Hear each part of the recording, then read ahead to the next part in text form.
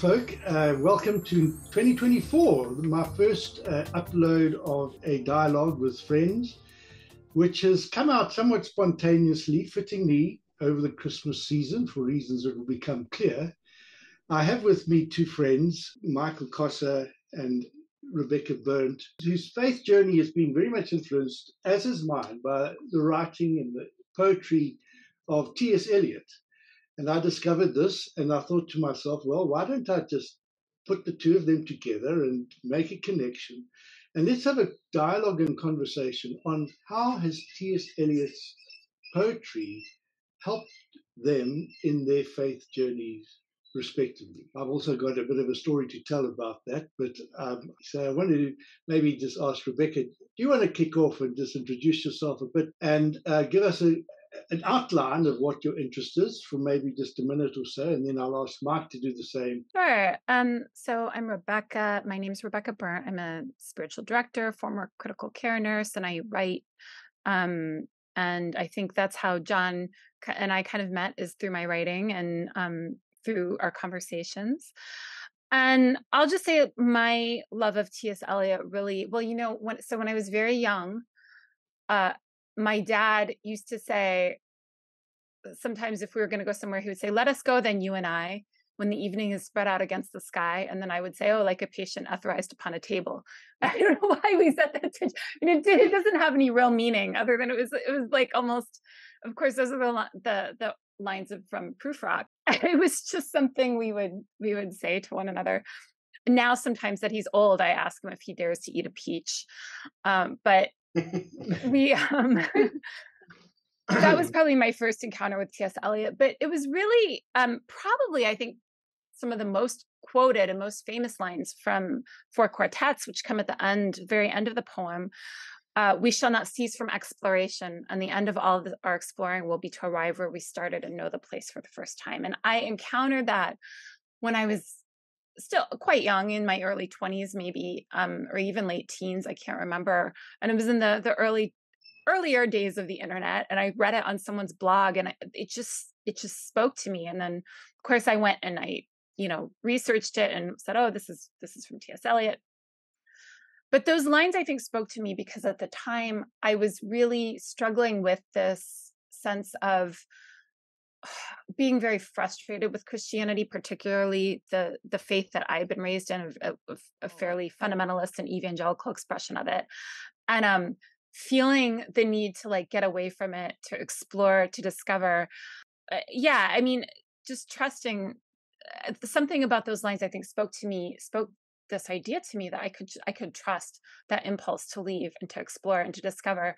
And over the years, it's come back to me again and again. And what I found is that my exploration, my needing to get some distance from Jesus and from Christianity has always allowed me to come back to it with a renewed understanding and a renewed appreciation. And so it feels like a very cyclical sort of pattern in my life that is not just a static kind of cycle of leaving and returning, but it's one that always has a increasing depth and richness and sort of unfoldment. And that's the name of my Substack, is The Unfolding. And I think that concept of going in these circular patterns and allowing things to unfold as that happens has been something that's very meaningful to me. That is why I ultimately ended up getting that tattooed on my back, along with interestingly, the last line of the previous stanza is, he says, "History is now in England with the drawing of this love and the voice of this calling." And then the next stanza is, "We shall not cease from exploration." But it always felt to me like that line, "with the drawing of this love and the voice of this calling," could almost be the first line of that's right before "we shall not cease from exploration," because it feels to me like that's always been the motivating force. That's the driving force.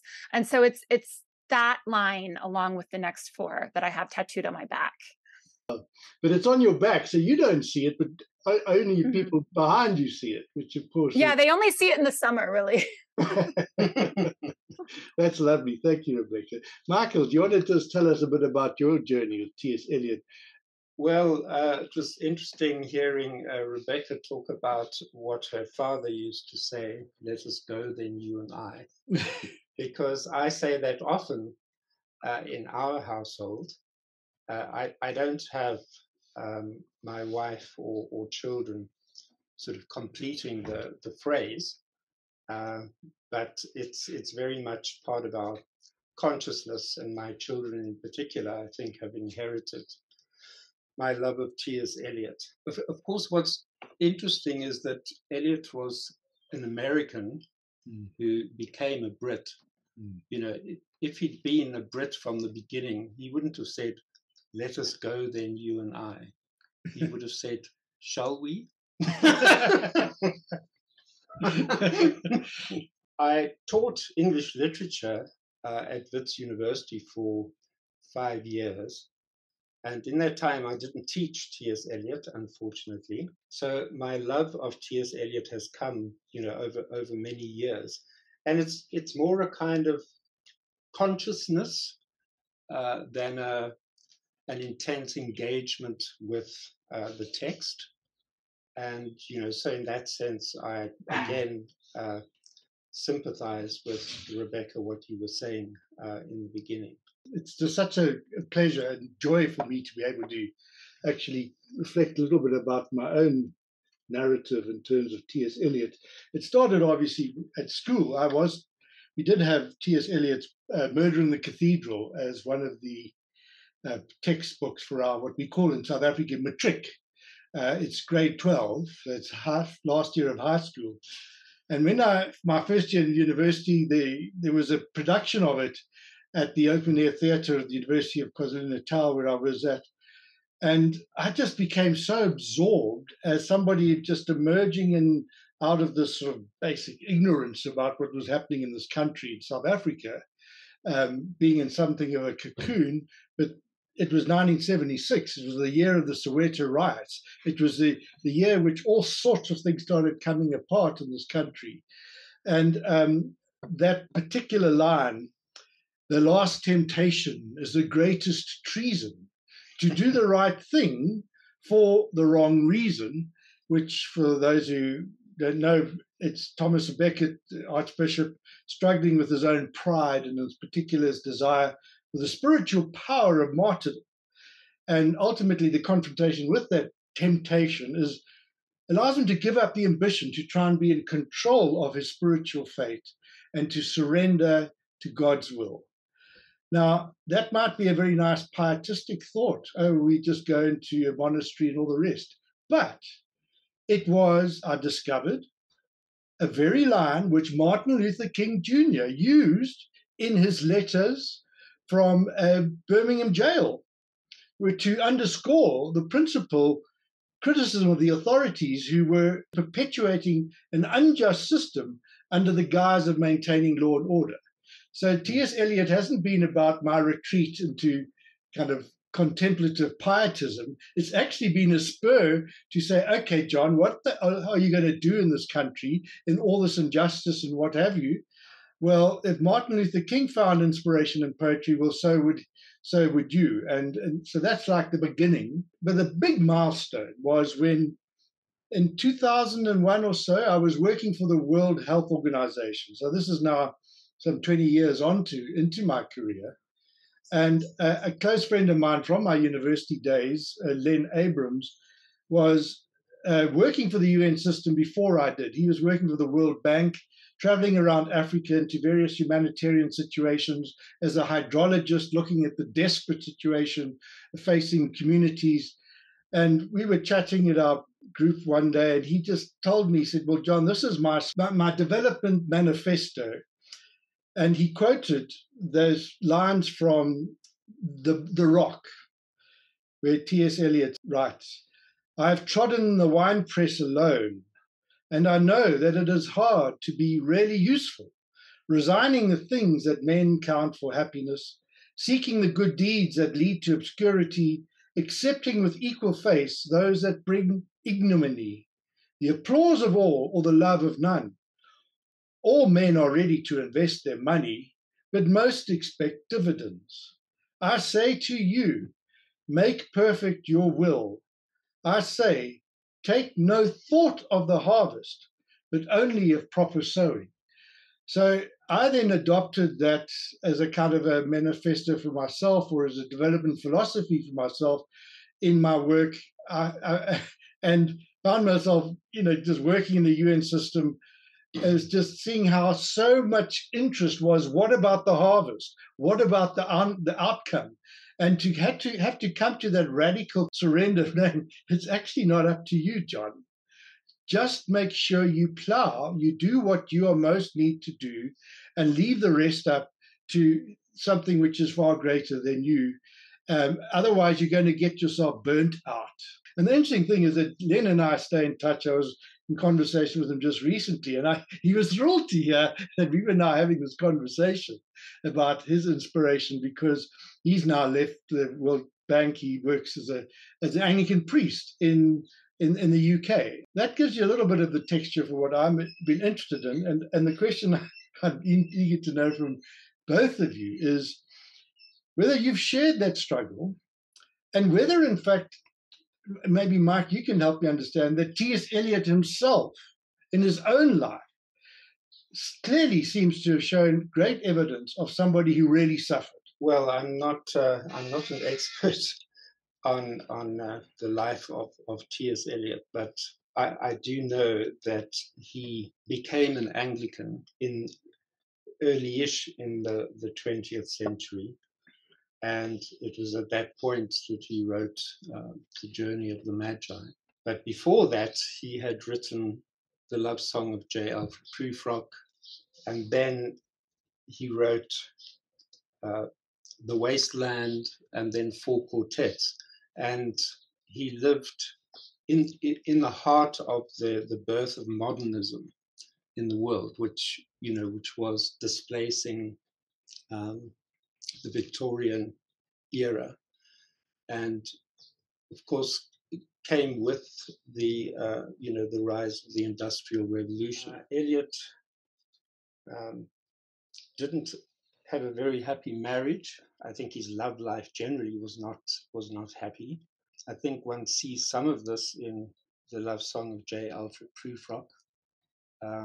There are lots of images of despair, of ambivalence, ambiguity. Clearly, the poem is quite autobiographical, as is the Journey of the Magi. What's interesting for me is just to see the trajectory from his writing of The Love Song of J. Alfred Prufrock to The Journey of the Magi, The Wasteland, Four Quartets, and the transition point for him in joining the Anglican Church, but still feeling very unsure about it. It's captured in The Journey of the Magi, because there's a lot of ambivalence in that poem.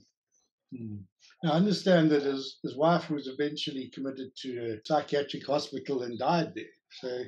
And then he remarried. And in that wonderful series, which Rebekah alerted us to, which I'll give people a link to, reflecting on the Four Quartets, Professor Wilson helped me understand this extraordinary sense of how that first quartet was actually a love story to somebody he was quite deeply romantically in love with. But I just found myself wondering, well, was that ever consummated?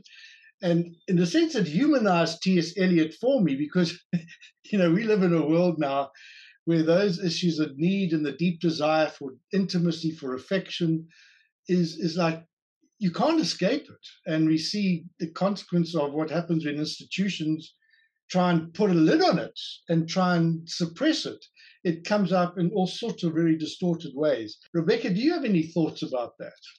Yeah, I think this is so interesting, because something I wanted to talk about, if we're going to talk about his biography, is this kind of piece of his life that we've only begun to understand recently, and it's only been shed light on recently, because this woman, Emily Hale, who he had quite a close, it seems, emotional and sort of intellectual relationship with, where they wrote all these letters to one another and seems to have been very in love with her in his love letters, and to seen her as something of a muse, and who, as James Matthew Wilson points out, that Berndt Norton especially is directly inspired by a holiday that he took with her. My understanding, and I haven't read, I read about this when it first came out a couple of years ago, and so I may remember this incorrectly, but was that there was maybe kind of a sense between them that they were kind of waiting for things to.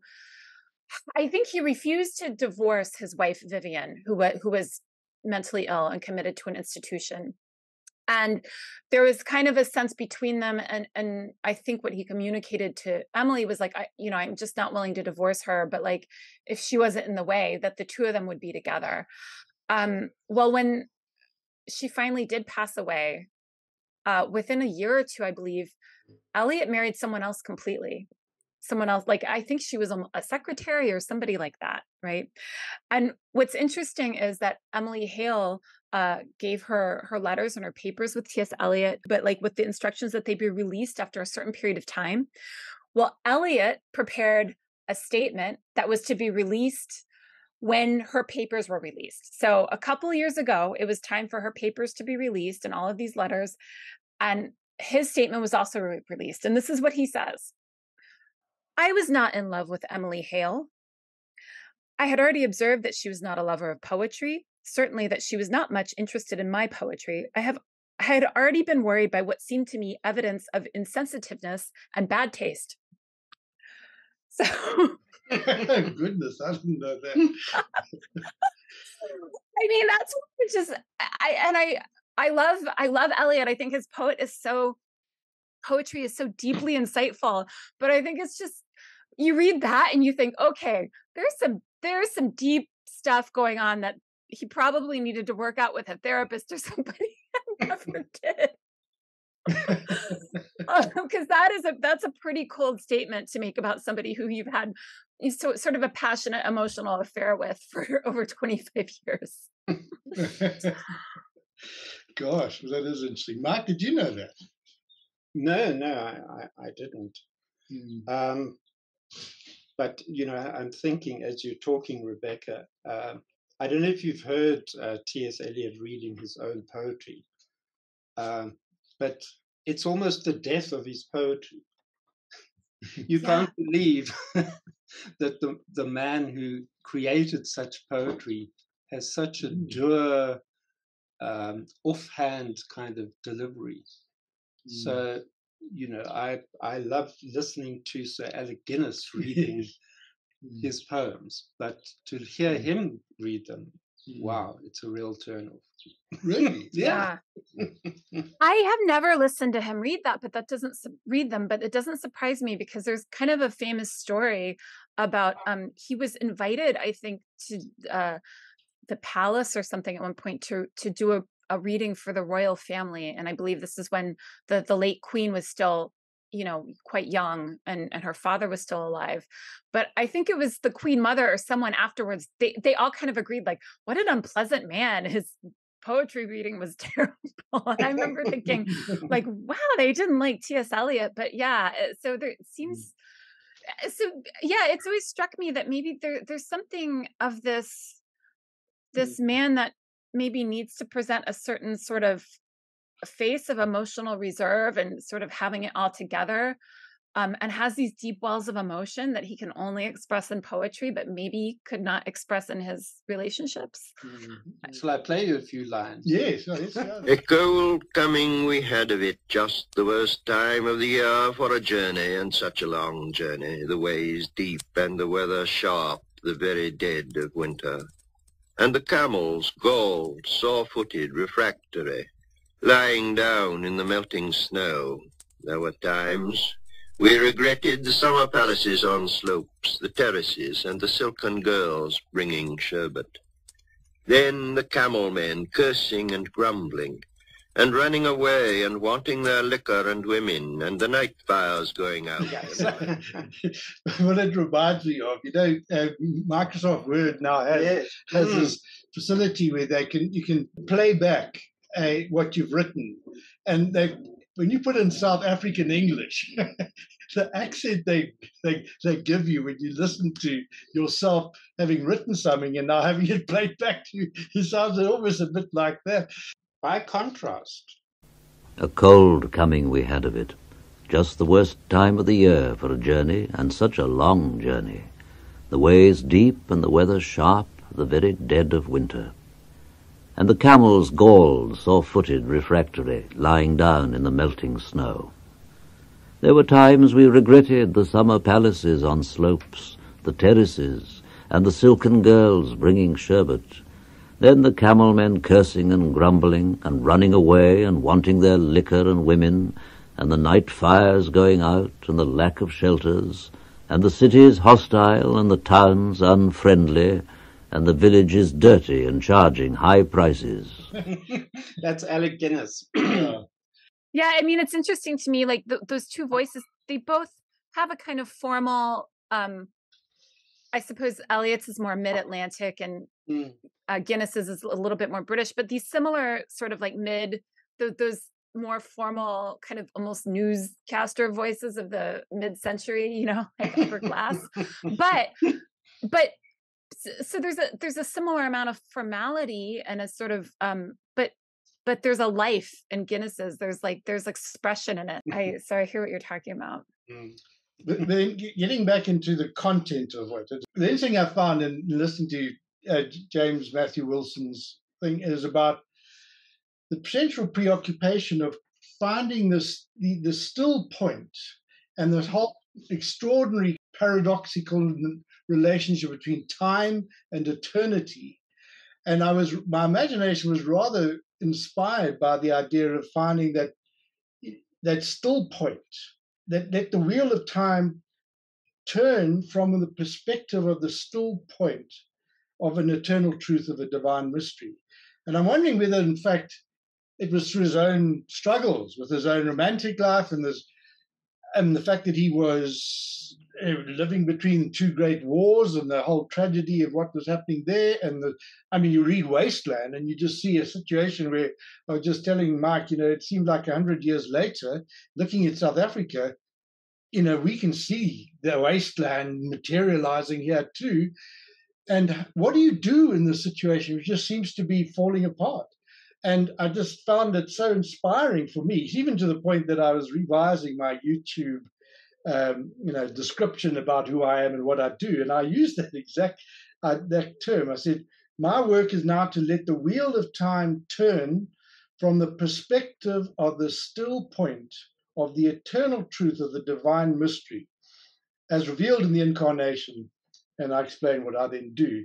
Judge me on not how well I've done it in time, but whether I've actually had a level of detachment, which is quite paradoxical too, because another thing which Wilson says is it's about attachment to detachment, but not indifference. People just become indifferent because they can't handle the sheer enormity of the crisis in its levels of complexity. So in that sense, I say it's such in a sense a relief to me to be able to say, phew, whereas, 30, 20 years ago, I was struggling with my own ego, wanting to kind of make perfect my will and, oh my gosh, how am I ever going to get there? I'm now saying, thank goodness, it's not actually about me trying to, sort of live my life within this torturous situation, because it's so impossible. You're never going to get it right. And when I get criticism, and I just can now say, look, I can shrug it off. As I said, it actually doesn't kind of get to me in the way that it did even 2-3 years ago, because I hope I'm getting a little bit more into that place of that still point. And that's why I really wanted to talk with the two of you, because I sense your own spiritual journey's been very similar. Yeah, I will say, because I spoke about kind of my initial encounter with the Four Quartets, but it was several years later when I was, I had gotten into contemplative Christianity and a centering prayer practice and things like that this poem really started to open up for me, because I could read those lines about like the still point at the center of the turning world, or where he's talking about, I'm looking for the lines where he talks about kind of the place between attachment and indifference, which is the detachment, right? And I can't find it at the moment, but those, I thought, oh, this makes sense. I'm starting to understand what this means. This is starting to make sense to me. And even then, I think it didn't quite. I had to live some more and have some of my own experiences with being very, very attached to things, very, very attached to the outcome of things. And it's funny because that concept almost seems quite Buddhist to me. And I don't know that Eliot ever really studied Buddhism, although he probably would have been familiar with it. Certainly that concept is present in a lot of, the Christian tradition as well. So I don't think he had to have gotten it from there, but that's often where we hear it today. If we hear that idea of non-attachment, I suppose. But yeah, this process of being present and caring about something without being stuck in it and thinking it's got to happen a certain way, or I've got to make it happen, or it all depends on me, is really the magic. I think it's like the place where we need to be. And so much listening to James Matthew Wilson's kind of, I suppose, exegesis of this was like very eye-opening for me, because it helped to deepen some of these themes. And the way he talks about how Eliot throughout this series of poems is trying to really get at the stillness of the eternal, the unchanging, and to bring that awareness of that point of stillness, that point of the unchanging, into the world of time and matter, where things are always changing and we can never go back and recover the past. But what we can do is catch an echo of the past that reminds us of something that we come back to, which is that still point that reminds us of the garden, that reminds us of the tree that we come back to again and again and again. And it's so present, I think, when you get to the Little Gidding, because this is when he is in the middle of World War II. And he's talking about it. And he's talking about what it means to care about England, to care about the country he's in, to care about the place without thinking, while rejecting this notion that you're sort of return to this glory of an ancient past, which is, I think, maybe what he sees the Nazis as trying to do. Like, they've got this whole ideal of like Aryan superiority, that we've got to like reclaim the glory of like our ways. He's finding this way forward that says, yes, I love this place, and it means something to me, and it's valuable, and it's shot through with the glory of the divine, and it's worth defending. But I'm not, under the delusion that I'm going to somehow return back to the past by getting stuck in a highly nationalist ideology or something like that. Before I ask Mike to respond, the thought just occurred to me, which brings me back to having, those lines tattooed on your back. You have, in a sense, incarnated those words of his on your back. You put it on your flesh. You talk about the enfleshment or the embodiment of that, which for me is, again, what makes it so, in one sense, so exciting to have found a deeper faith in that incarnational presence. Because even though I know it's not about me, and I'm, and the whole ego thing is, I can sort of cast aside, that's the fourth temptation, do the right thing, the wrong reason. John, put it out your way, follow Thomas of Beckett, follow TS Eliot, follow Rebekah, Berndt, Mike. All these people have basically done that, who have actually got a serenity about them, which then actually just says, well, this is what I want us to offer to the society in such torment, is that it's all, there's some consolation for you to know that Jesus came in the flesh.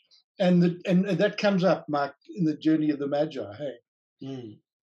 I just wanted to pick up on the Buddhist connection. Rebekah, your intuition is spot on.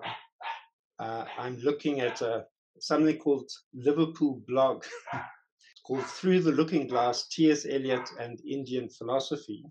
The writer writes, Eliot's interest in Buddhism led him to attend and to take copious notes on Masaharu Anesaki's course on schools of the religious and philosophical thought of Japan and their connections with those of India and China, unquote. In fact, Eliot was so deeply preoccupied with Buddhism that he had even thought of learning Tibetan so that he could read Buddhist texts in the language which were otherwise not available.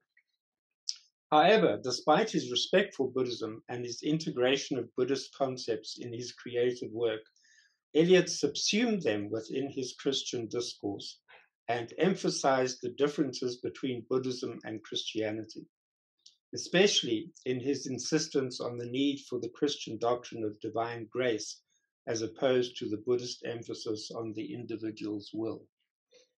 So that's quite That's interesting. Yeah. Well, I think of James Finley as being somebody who also exemplifies that combination. Yeah. Yeah, no, I mean, I didn't know that about him, but that makes absolute sense. Just the sense I get of his personality, it makes sense that he would be drawn to sort of Buddhist and Indian philosophy. And yet I think, yeah, there is something uniquely Christian about this very incarnational emphasis and wanting to marry both that place of detachment with the beauty and the ever-changingness of embodied life.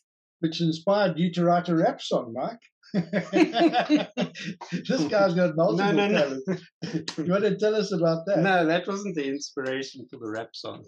That was purely a very modern occurrence of the latest incarnation of the Israel-Hamas conflict. Yes. But do you want to say something more about what inspired you, and maybe let's bring us to this dreadful reality of what we can't avoid, is what's happening in Gaza? Well, it's interesting from a sort of temporal perspective,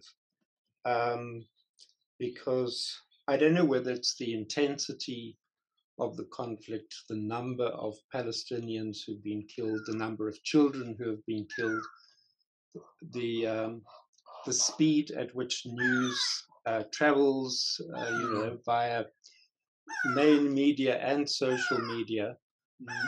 We've got a Grey Lurie who's trying to compete for attention here. But the world's focus is very much on the conflict in the Middle East, now at the expense of the Russia-Ukraine conflict. But Israel and Hamas have been at war, and there have been conflicts, over the last 20 years.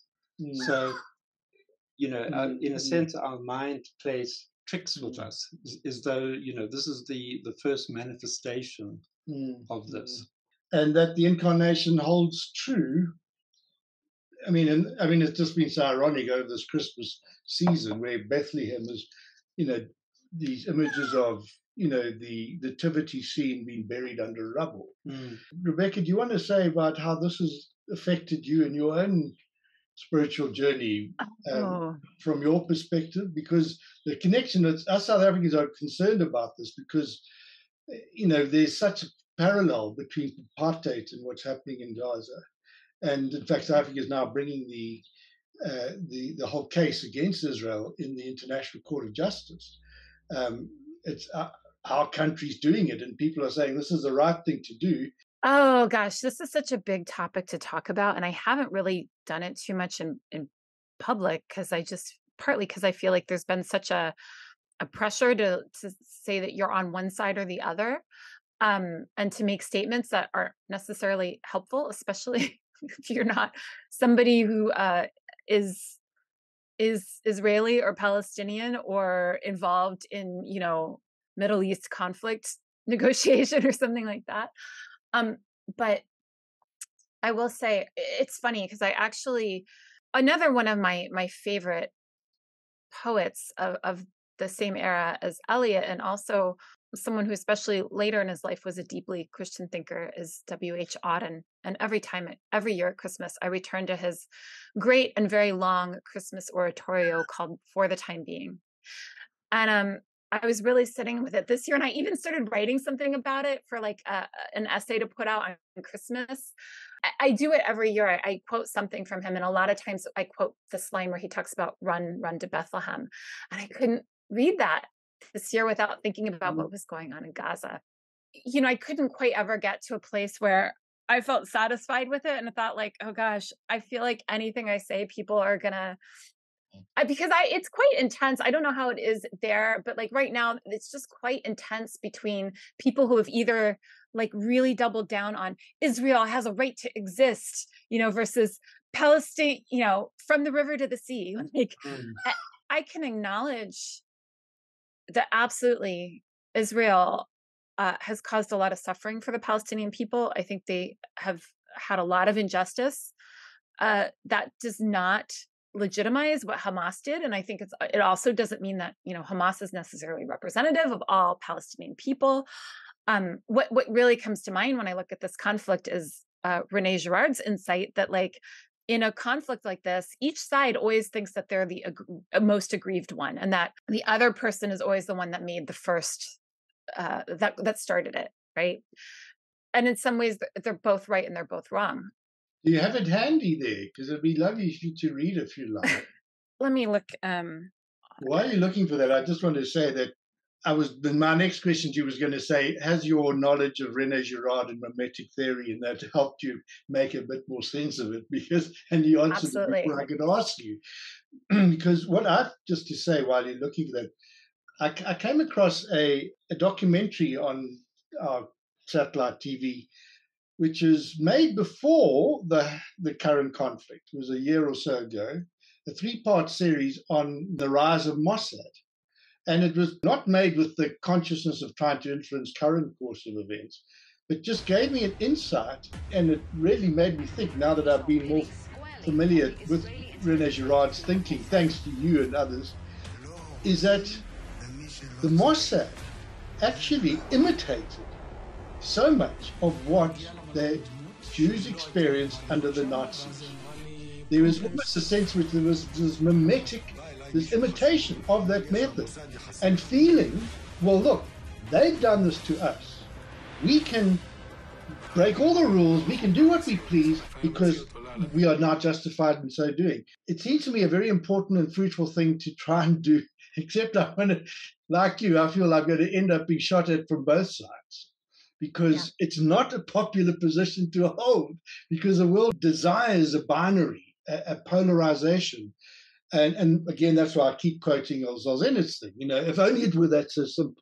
If only we could draw a line between good and evil and put all the bad people on that side of the line, and we are the good people, and we just get rid of them all. And I just feel that we don't quite have developed sufficient language to be able to articulate that.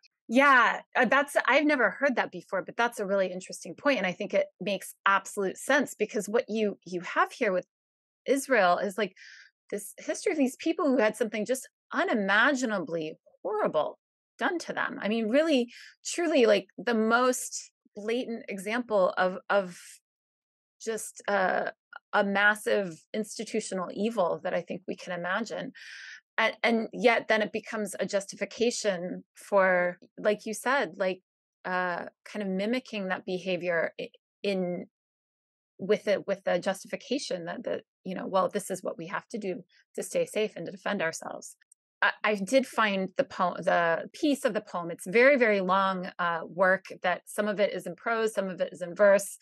And it's definitely worth reading the whole thing. But I will say this, for the time being, Auden does this thing where he is telling the story of the incarnation and all the characters that we think of, like the shepherds, the angels, Herod, everyone. But he's both speaking about it as if he's there in 0 AD or whatever, and also in his context in England, right? Like in mid-century wartime England. And so, he's really trying to tell it from a perspective that people can relate these sort of timeless themes to their own lives. He portrays a world in which people are constantly seeking all sorts of novelty and distraction, and almost exploring every possible idea and pleasure and tactic and strategy for managing life that they possibly can, in an attempt to avoid this deep foreboding inside of them. And the deep foreboding, and he likens it to like a dark wood, is that like to really face the truth there that's at the center of each of us is to come face to face with God. And that is, we're all incredibly afraid of that. We're afraid to find that this Father, this God that we've kind of sentimentalized, is actually quite terrifying. And you get this too in Eliot's Journey of the Magi. You've got these magi that are seeking, they're seeking out this child that's been promised by the star, and yet they know that it's going to completely upend the world that they've become used to, and that they know how to orient in. And there's something quite frightening about that. You get that kind of that bit of foreboding at the end of that poem as well. And so Audenrather kind of goes through exploring these different perspectives of the magi, who kind of stand in for the learned men of science and, you know, intellectuals and people like that. And then and they're, you know, they're seeking their distraction and all these different sorts of, you know, like science, philosophy, things like that. And then the shepherds, who are kind of a stand-in for the working class, and they seek distraction in the pool hall and, you know, like the strip club and that kind of stuff. And finally, the chorus of angels break through, and they say, "Unto you a child, a son is given, praising, proclaiming the ingression of love. Earth's darkness invents the blaze of heaven, and frigid silence meditates a song. For great joy has filled the narrow and the sad, while the emphasis of the rough and big, the abiding crag and wandering wave." And when he says that, the abiding crag there, it's a reference to God, because earlier he compares God to the abyss. So the emphasis of the rough and big and the abiding crag and the wandering wave is on forgiveness. Sing glory to God and goodwill to men. All of them run to Bethlehem. And this is really, I mean, what I think he's saying is like, when we're willing to let go of all the things we've been trying to do to manage life, to manage our existence, to make sense of it, and we're willing to face that sort of horror of meaninglessness that comes when we let go of the meaning that we've been creating, that's when the Holy Spirit, that's when Christ can actually be born in us. That's when the incarnation actually happens. And I think that's, you know, that's kind of what Girard is pointing at as well.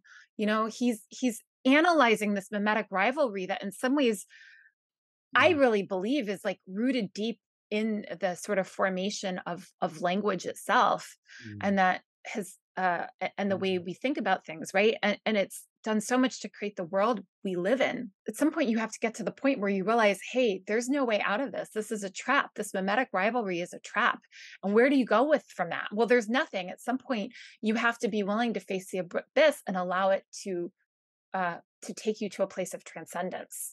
There's just one other thing I wanted to share from this piece that I was writing and never finished. I had read an interview in the Times and in the London Times with British Palestinian politician Layla Moran. So she has extended family that are trapped in Gaza right now. She said something that I found very powerful that I think kind of speaks to this.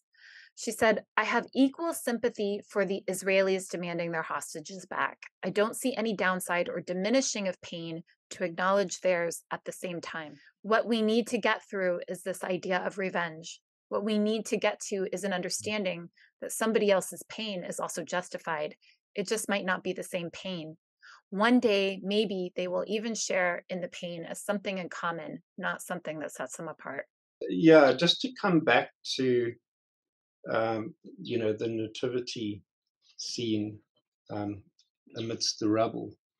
You know, in Journey of the Magi, you know, we have quite an interesting perspective of, you know, the journey of the three wise men from the east. You know, it's a very romantic depiction in the Gospels. The three wise men from the east who, guided by a star, go in search of the baby Jesus, offering him gifts of gold, frankincense, and myrrh.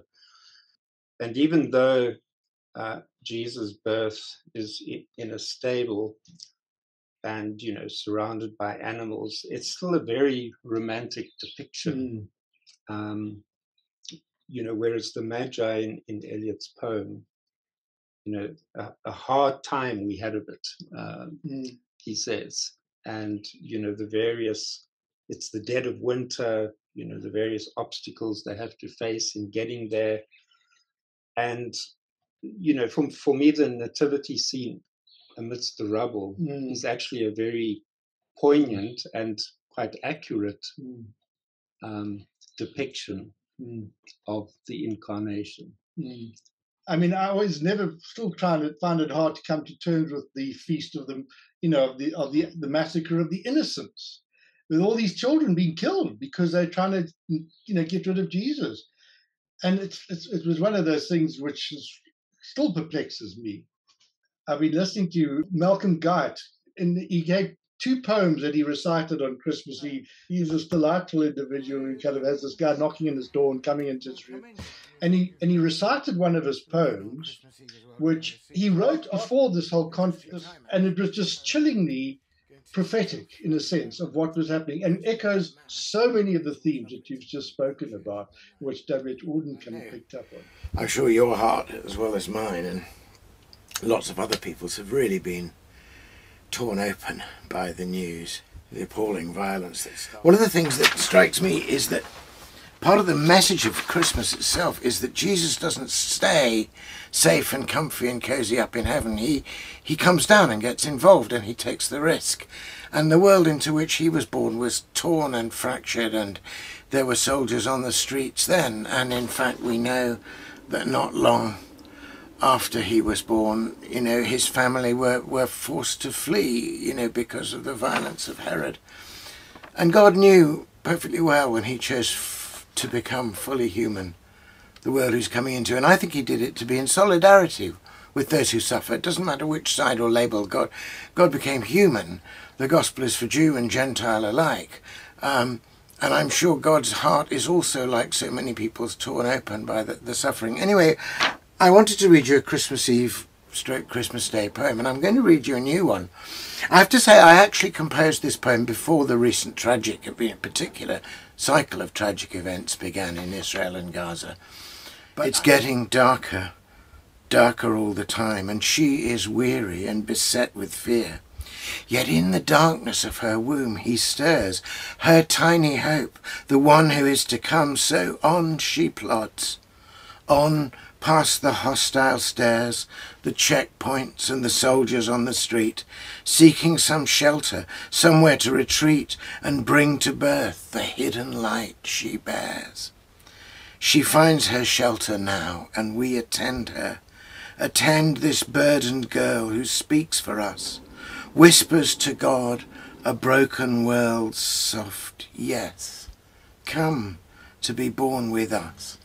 Come, find us here, outface for us the darkness we can't face. Show us the face of love that casts out fear. And of course I'm remembering what Jesus himself would say when he grew up and survived that terribly shaky start. He said that love casts out fear, and if we're to find a way of casting out the fears on every side and the fears that breed the hatreds and insecurities, then I think love is the missing word. Now, what are the signs of the times? What is the prophetic role of reading what's going on in our own micro context of South Africa, in my own community, where the same basically seeds of mimetic rivalry becoming mimetic conflict, becoming violence? How do we nip it in the bud? How do we actually, because with the consciousness that we have, because this is the extraordinary thing, as much as I say it's not about me and what I've done, God's given us this consciousness as human beings to speak into situations, and it makes a difference. I mean, and it's it catches me by surprise, almost to the point where I don't want my prayers to be answered, because suddenly when you see the difference that is being made, people then look to you and they think you've got some special silver bullet to solve it, but it never gets any easier. It gets more and more difficult, which is why we need each other. We need this wonderful sense of the mystical body of Christ, which actually I'm experiencing so wonderfully just watching you, Elizabeth Oldfield, Malcolm Guy, our mutual friend, Dougal Hine, Alistair McIntosh. These are people that I've never even met face to face, but somehow you just know that there's something that's happening in the midst of it all. And isn't it wonderful that we can continue this momentum? Well, I didn't think that we'd end up talking about Palestine and Gaza necessarily, but that's the whole point about being open to outcome, not attached to it. And I just hope that this is now proving to be helpful to people who are just not still trying to make sense and meaning of it all. But Rebekah, tell us a bit about your wonderful work that you've now, as a spiritual director, as a Substacker, and as somebody who's really been a great help to me, I have to say, in giving a sense of purpose. And I just love the fact it was through a mutual friend, Dougal Hine, that I got to know you, and I now see you've got him lined up to speak on your platform coming soon, and I can't wait to see that. So tell us a bit about what your plans are. Yeah. Well, I'm still kind of figuring that out. So yeah, I am a spiritual director. I've been involved in the activist world for many years, and also in the Christian world in various roles, lay roles. So my Substack is rebekahberndt.substack.com. It's called The Unfolding, and I write about a little bit of everything, but I think a lot about faith and how it applies to the times that we're living in. I have recently started a podcast, and I will be putting that stuff on YouTube as well. I haven't done that yet, so I will have a YouTube channel at some point. And I'm just really interested in these kinds of conversations that we're having. To me, this is so rich and so valuable, and I want to thank you both for this. And I was thinking, man, there's all this stuff I wanted to talk about with Four Quartets that we didn't even get to, which is fine because I think the discussion went where it needed to go. But and the other thing I will say is, yes, I am a spiritual director. I do see clients and stuff, and I went through a year-long psychic training program, and I bring some of those skills into the spiritual direction that I do, where I help people kind of get in touch with their own intuition and do some energy healing and things like that. So I'm kind of an eclectic person, but that's what I do. One of the things I just like to quickly ask you, what you mentioned when talking with Elizabeth Oldfield, this resurgence of people coming to faith, to Christian faith, through psychedelics and through magic mushroom trips. Have you got experience of that? Is that part of it? Because, I know people who have. And I'm not trying to say, well, how do I come? That's not been my experience at all. Yeah. I know people who have had that experience on mushrooms. I also know people who have had that experience like in Buddhist meditation, where they're at some Buddhist retreat center and they get a vision of Jesus and they're like, what is this? I'll say for me, I had a really interesting encounter on ayahuasca, where I had a pretty rough time on the ayahuasca. And it was really funny because I did like 3 nights in a row with this shaman. And as I was waking up after the 3rd night, I just felt like, what the hell just happened to me? I was coming out of the trip, but I heard the ayahuasca spirit say to me, you should go and have Eucharist. It's going to help you integrate this. Stop doing, they're like, don't do any more ayahuasca for now to try to find the answers. Go and have the Eucharist. And it was actually Sunday morning that this was happening. So by the time I was like really awake enough and ready to go and drive, I had just enough time to go to my local Episcopal church and go into the Eucharist, into church service, into the Mass or whatever. And I got there a little late, and I remember just thinking, because I hadn't been to church in a while, I wouldn't have said that I wasn't Christian. It just was like one of those things where I was like, well, I don't know. I'm kind of on the outs with Jesus a little bit right now. Like maybe we'll get back together at some point. But I went to the church service, and I'm sitting there and I'm like, well, I don't know why I have to have this Eucharist. I hope this gets over soon. And I just remember feeling kind of like, God, this is taking forever.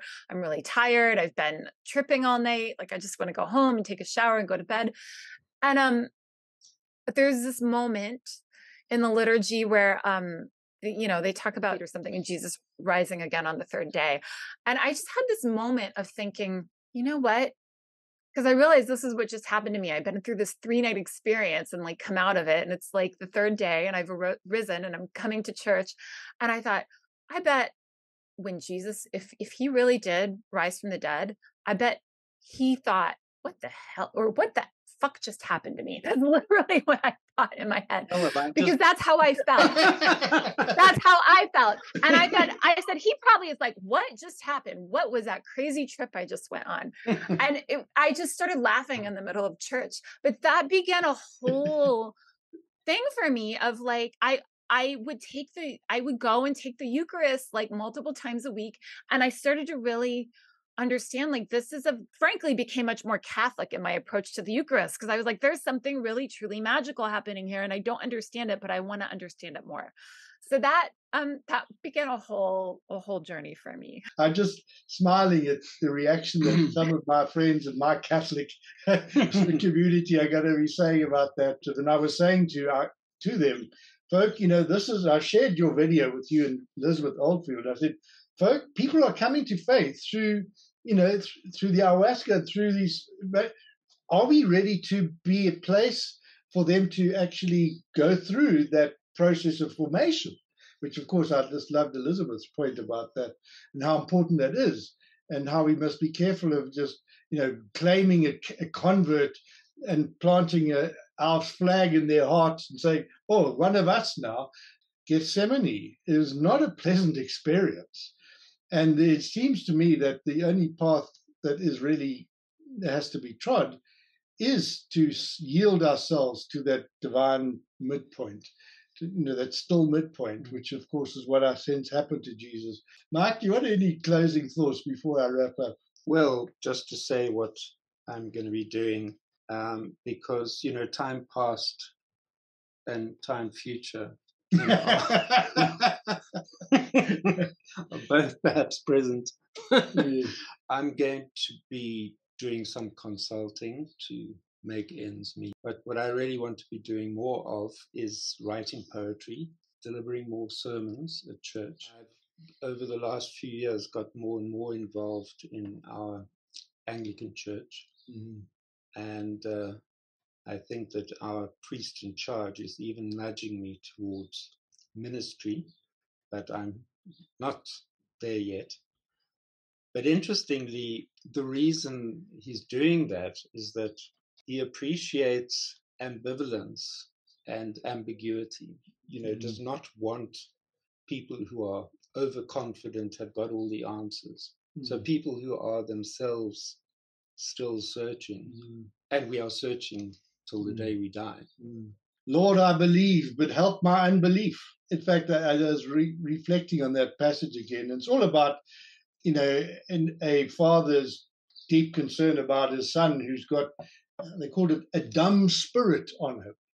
And for me, in our church too, we've formed a preacher's circle where every month we will have someone other than our priest preaching, and we've also going through a formation process. The plan we've got is to actually have each person preach, have 2 other people from the group help prepare the homily, and then 2 other people to help you process it afterward. I mean, gosh, isn't that a wonderful way of going about ministry? It's Trinitarian. I just love the idea of this Trinitarian way of dealing with preaching. Last word from you, Rebekah, before I wrap up. Anything? Oh, no. Wait. I don't think I have anything to say. Just thank you. Hopefully it gives you a better idea of what I'm really about. As I say at the beginning of my advertisement, I seek the things that make for peace, which is from Luke chapter 19, verse 42, to ensure that human rights require meaning as a basis for restorative justice and peace building. I'm very concerned that we have an election coming up this year and that it might lead to violence and it might end up being stolen. And I'm just feeling a dreadful sense that that would lead us back into the abyss that we thought we had escaped 30 years ago when we had our first democratic elections. And that's really why I'm connecting with people like Rebekah and everyone else around the world, because this is not a South African problem. It's a global problem that I think all of us can identify with as we negotiate the terrible realities of global climate change, of the conflicts and the wars and everything that's happening in this wonderful, beautiful planet. So thank you so much. Well, what a wonderful conversation that was. Thank you so much, Rebekah and Mike. By the way, I forgot to say that on my YouTube channel, at this link now appearing, you will find Michael reciting TS Eliot's The Four Quartets in full. So, Rebekah, you can hear that he has a much better voice than, in fact, both T.S. Eliot and Sir Alec Guinness. Well, this dialogue has helped me grow so much. I hope that they're now helpful to others, and I would love your comments and your reflections, and I will try to respond. Finally, to take us back to the personal and the spiritual, let's end with a hopeful note. I thought I would play out with the second poem that Malcolm Guite recited on New Year's Eve as an encouragement to bridge us from the Christmas season into the new year. And this poem is called Descent. And it's a poem which is astonished by what happens at Bethlehem in the midst of the great classical civilizations of pagan antiquity, and if you like, the Olympian gods and the perfect Grecian marble friezes and everybody up there being immortal and disdaining us. God says, no, I'm going to do something completely different. So this poem is called Descent. They sought to soar into the skies, those classic gods of high renown, for lofty pride aspires to rise. But you came down. You dropped down from the mountains sheer, forsook the eagle for the dove. The other gods demanded fear, but you gave love. Where chiselled marble seemed to freeze their abstract and perfected form, compassion brought you to your knees. Your blood was warm. They called for blood in sacrifice, and victims on their altars bled. When no one else could pay the price, you died instead. They towered above our mortal plane, dismissed this restless flesh with scorn, aloof from birth and death and pain. But you were born to these burdens, borne by all, born with us all, astride the grave, weak to be with us when we fall, and strong to save.